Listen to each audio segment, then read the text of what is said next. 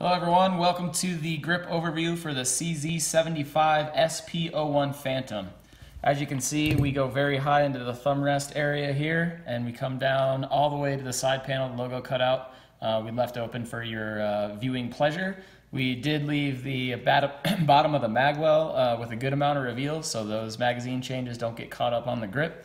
Coming all the way around the back strap, we gave you guys a lot of coverage on this one. It really lent itself to that. So we went all the way up in the very top of the back strap here, and again down into the magwell.